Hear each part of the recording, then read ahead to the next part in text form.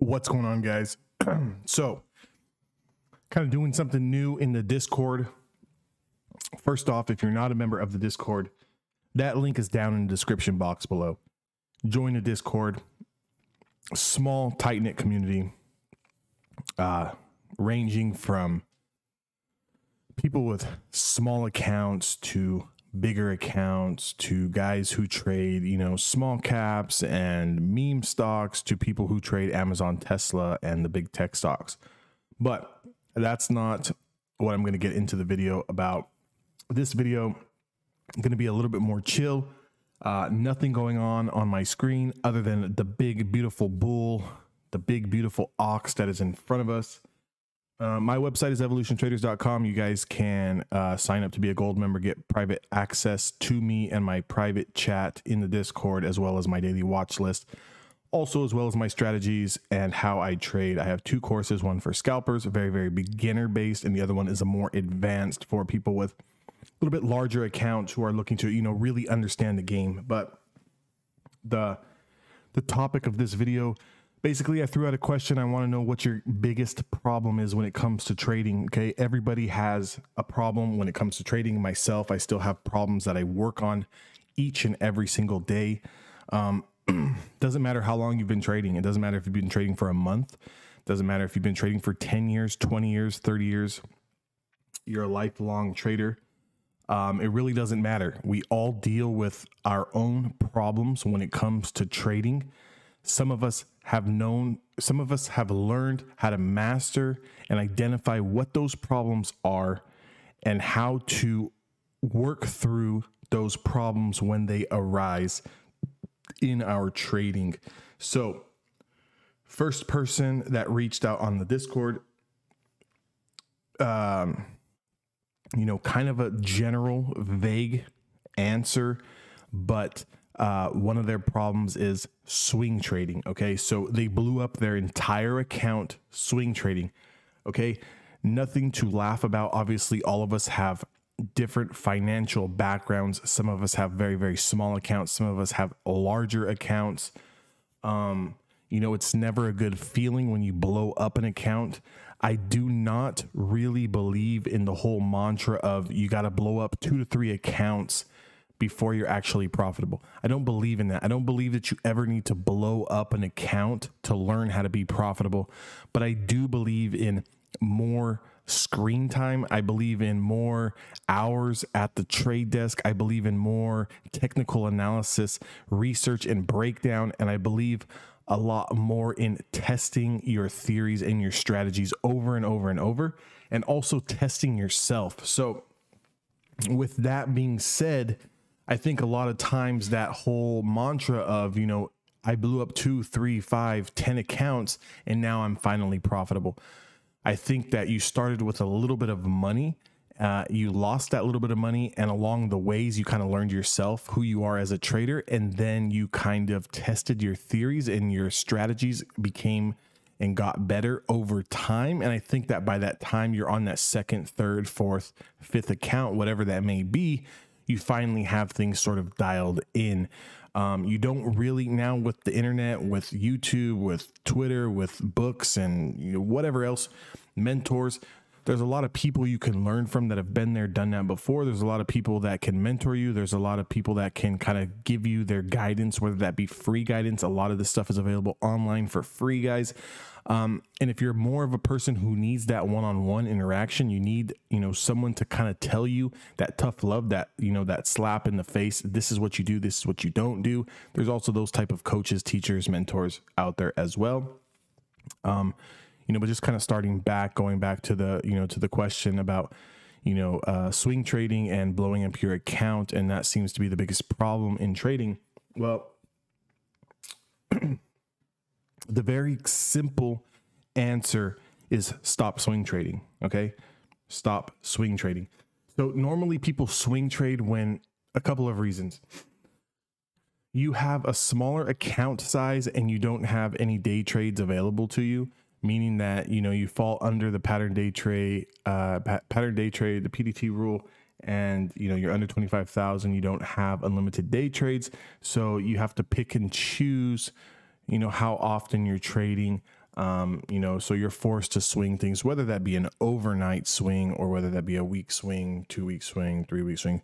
The only problem that you're going to run into with swing trading, if you have a relatively small account, and if you're also swing trading options, is that if you are wrong on the move, meaning that your entry is bad and you're not self-disciplined and you don't cut your loss early, you're going to blow up your account time and time again until you kind of master those things, picking good entries and having good self-discipline on when to get out of the trade. So if your problem is swing trading, stop swing trading. Okay. It's time to dial back and scale back your size. It's time to dial back and scale back the amount of trades that you're doing, but you also need to document your trades. So it's just like this. If you have one bad trade, okay, let's say you have a strategy, you're working whatever the strategy may be, right? Previous day high break. Okay. Stock breaks previous day high break. I'm going to get long. As long as the stock doesn't close under previous high low, I'm going to stay in the trade. I'm going to take profits along the way. Very, very simple strategy. Very, very easy to use. It's not too difficult. I'm just going to use that as an example. So let's say you buy into a stock. It's a previous day high break. You buy into the stock. It runs up 50 cents. Wasn't your price target. Stock retraces on you, ends up closing $1.50 underneath your entry price. Now you're faced with the decision. One, you didn't have a clear stop loss going into the stock. Two, you wanted to give the stock a little bit more room to work, a little bit more room to wiggle. Day three opens up, price gaps down, closes $2.50 lower. So now you're down $3.50. Now you do not want to sell. You want to hold, because you want the stock to come back. You're just looking to break even, this, that, and the other. So those type of trades will happen. But if you have a clear, a clear stop loss, you have a clear trading strategy plan where you know that, hey, I'm going to enter into this stock. If this stock closes 50 cents below, or it loses this moving average, or it loses this previous day's low, or loses this previous hour's low, I'm going to exit the trade. You exit the trade, you move along. Okay. Not every trade is going to work. So sometimes you have a strategy. Your strategy is right 60, 70% of the time. The other 30, 40% of the time it fails. The difference between a winning trader in the long term and someone who blows up their account consistently and repeatedly is that you do not cut your stop loss when you should. You have too much pride. You're wishful thinking. You're following too many people on social media that are posting massive gains. They're posting, good dinners. They're posting Lamborghinis. They're posting P&Ls where they made $50,000 off a trade. They're posting all this bullshit and nonsense that is feeding your brain to saying that, if they can do it, I can do it. Of course, that's completely possible with anything. I have a friend who is a local real estate agent, a very, very successful real estate agent. Now, could I become a real estate agent and make a lot of money? Of course, but I don't expect to just get into the game today and make, a shit ton of money when this person's been doing it for over 10 years. They have a clientele. They have, the strategies, marketing strategies, advertising strategies they use to get their clients, this, that, and the other. So the same thing goes for trading. Can anyone do it? Anyone can do it. But the difference between you and me, we could have different psychological viewpoints. We could have a different ego. We could have a different price target. We could have a different risk tolerance. So there's a lot of different reasons as to why one person succeeds and the other person fails. So with that being said, I would take your mind and I would take your eyes off of social media for a solid month, for the next 20 trades. Okay. And what I mean by this is that the next 20 trades, I want you to take the same strategy, the same entry for all 20 trades. So if the example that we're using is we're going to be an overnight swing trader, right? Or a day trader. If we break previous day's high, we are going to get long the stock. Okay. if that is our entry point, we're going to take that entry point for the next 20 trades. Okay. And we're going to document, this is why we took the trade. This was the previous day's high. This is the price that it broke. And my stop loss is always going to be previous hour low price. Okay. Now, if it breaks that previous hour low price, I'm exiting the trade no matter what. Okay. If it continues to stay above that previous hour's low price, we're going to continue to let the trade work and we're going to take profits accordingly. But I want you to take the same trade strategy set up for 20 trades. Get your head and your mind and your eyes off of social media. Don't give a shit about what anyone else is doing other than what you are doing. Okay. You have a strategy.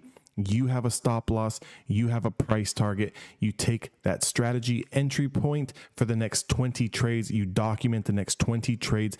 If the trade doesn't work out, put your ego to the side, put what everyone else is doing on social media to the side and screw them, because at the end of the day, someone else is not clicking the button for you. Someone else is not giving you money to trade. Someone else doesn't care if you win or lose on the particular trade. Okay. So with that being said, if you document the next 20 trades and you take the exact same setup, whatever your setup may be, I have 2 or 3 strategies that I use on a day in and day out basis. Those strategies can be found at evolutiontraders.com. Pick up one of the 2 of the courses, pick up the gold member complete lifetime access course. You'll have access to all of my trade ideas and strategies. But it doesn't matter what strategy you use or what I use or what the next person uses. Take the same strategy day in and day out. For the next 20 trades, I want you to document every single trade. And when the trade fails, trade failed because of this, trade failed because of that. I could have had $100 loss, but it turned into a $200 loss because I let my ego and my pride and I let my brain tell me that the stock price is coming back up. Stock price never came back up. I lost $200 when I could have lost $100. The goal and the whole goal of this game is to continuously stay in business for as long as you can. The goal of this game is to stay in business for the next 5 years, the next 10 years, the next 20 years, the next 40 years, the next 50 years.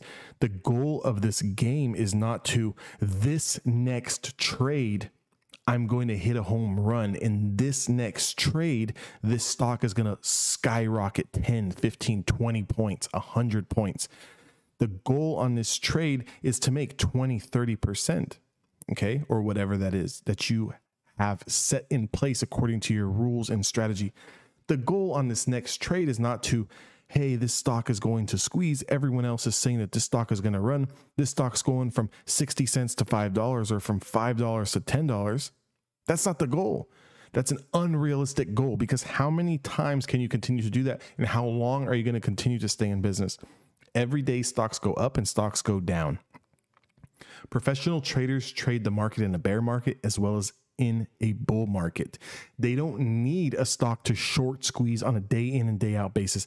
They don't need for a bunch of momentum on one particular small cap stock to explode, and that's how they make, their careers and their livings. Those trades happen, but that's not how they make their bread and their butter on a day in and day out basis. So if your problem is swing trading, I want to take a step back and tell you this. I think your problem is you. Okay, you as a trader is the problem. Has nothing to do with swing trading the market. Okay, there's plenty of people, even in the past month, 2 months, the market has been choppy. We've lost a 50-day moving average. It turned bear for a little bit. Now it looks like we want to reclaim some levels and go back to bull and put another leg higher, potentially in the fourth quarter. The market, you did not blow up your account because you were swing trading. You blew up your account because of you. Okay. At the end of the day, if I enter into a scalp, and let's say I'm entering into Apple at 148.50, my price target is 150, right? Or 148.50. I'm looking for 149.20 25. I'm looking for 75 cents. And that price breaks the level where I'm going to enter the stock, runs up 10, 15 cents, and immediately sells off for 50 cents, sells off $1. And I do not stop out of that, even though I have a stop loss set in place, a mental stop loss. It broke levels on my chart. Technically, because I think that it's coming back up. That's nobody's fault but myself. It's not the market's fault. It's not the FOMC meeting's fault. It's not the Fed Chair Powell's fault. It's not, what the government is doing. It's not Joe Biden's fault. It's not the bulls. It's not the suits. It's not the hedge funds. It's not this person on social media gave me bad advice. It's you. It's you. So, in this particular case, day trading may work better for you short term because of all those other factors. Okay. You're not taking in the news as a factor. You're not taking in the futures market as a factor. You're not taking in momentum on the stock drying because it was a pump and dump and you got in late. Everyone else is taking profits and you're buying. Sure. Day trading can be better if you know your levels. However, day trading can also be catastrophic to someone who enters into the market and think that they're going to make 1 to 2 points every single move, because that stock can also go down 1 to 2 to 3 points just as fast as it goes up, just as fast as it can go down. So the moral of this story is, if you have problems swing trading and you do better day trading, and that fits your personality and that fits your emotions right, and that fits your style better, and you are under the 25,000 PDT rule where you can only day trade 3 times a week, then you only day trade 3 times a week. What you're looking for is A+ setups. You're looking for those setups to confirm. And when those setups confirm, you're going to take that entry with superior confidence in your entry. And if and when the stock doesn't do what you want it to do, and it hits your stop loss or it breaks that technical level of support, you are going to exit the trade at all costs. If that means you can't trade anymore until next week, you used up all your day trades, it's only Wednesday, and you can't day trade until next Tuesday, then so be it. Would you rather wait 3 or 4 days to trade again, or would you rather keep blowing up your account, chasing back losses, and continuously losing more? So, look at yourself in the mirror and ask yourself, why am I losing these trades? If you do not have an answer like that, okay, I should be able to ask you, okay, on the last 5 swing trades that you did, why did you lose? Why was this a losing trade? Bad entry? Held too long? Was trying to recover losses? What was it? What was it? What is the answer? If all of these answers are different, well, on this trade, the stock was green, but then overnight, the futures dumped, and in the morning, we had a Fed talk, and that dumped the market. Okay, there's one excuse. If the next bad trade that you had or losing trade was, well, I bought at the top, it looked like it was going to break a technical level. I thought it was going to get there, never got there, but I thought the market is strong, it would break tomorrow. Okay. That's telling me that you don't know technical levels. Did you not know supply was ahead? And if, let's say, you got into the trade and it worked, say 75 cents, $1 above your entry, why was that not good enough to take profits there? Why did you continuously hold longer than you should? Well, I was hoping that, the hope is going to get you killed in the market. Wishing is going to get you killed in the market. Okay. Trying to get back and break even is going to get you killed in the market. We have to be reactive. We have to react to the price action, and we have to react to our own emotions and, put ourselves in check when we're in the trade. A lot of times traders will get into a trade. I'm just going to use myself as an example. Sometimes I've gotten into a trade, 5 contracts, 20, 30 minutes later, those contracts are up 20, 25%. Okay. I sit and tell myself market is strong, but my stock is starting to fade. So now that 25% profit that I'm up on my contracts now turns into 18, 19%. There has been times in the past where I have told myself, I'm going to hold on to this contract a little bit longer because it's coming back to 25%. And you want to know what happened? That contract went to 10%, went to 5%, went to -%, went to -15, -20. And next thing you know, I lost out on a 20% winner because I was hoping that it was going to go higher. I lost out on an 18% winner because my pride got in the way and I thought it was coming back to 20, 25%. Does that make sense? So the whole point is that you are not always going to make the same amount of money. Let's say you make $500 on a trade, does not mean that the next time you make a trade, you are aiming for $500. If your next trade made $50 and you made that pretty fast and pretty clear and your entry was correct and your price target because supply was above 50 cents and you know that you just made $50 on that trade, just take that off the table. Even if that means you can't trade for 2 or 3 more days. Okay. A lot of times people who are under the PDT rule try to make these massive home run swings. You guys try to, well, I can only trade one more time this week, so I need to try to make $200. I need to try to make $500. Okay, you guys are like holding out in hopes that you're going to hit this home run instead of taking, hey, you know what? My strategy told me to enter in at this price. As soon as it confirmed this price, I made $50 pretty fast. My price target was XYZ. It hit that pretty fast. Well, you know what? That price is that profit was only $50. Who gives a shit if it's $50 or $5? If it's $50 or $5,000, you think that next person, that next trader, that guy on Twitter, that guy on YouTube, that person you read about, that person you've seen on Instagram gives a shit if you made $50 versus their $10,000? Nobody gives a shit. Just take the profit that is given to you when you made a yes, right move.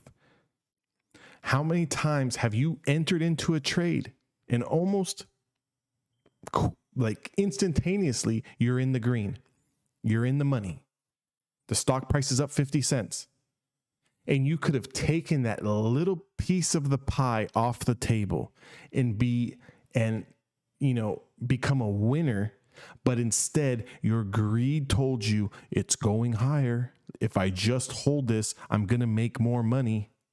This other person traded this stock 2 days ago and made $10,000. And the next thing you know, the trade has worked against you. Market news has worked against you. The futures market have worked against you. Swing trading and time decay, if you're trading options, has worked against you. And now that gain is now a break even. That gain is now a loss.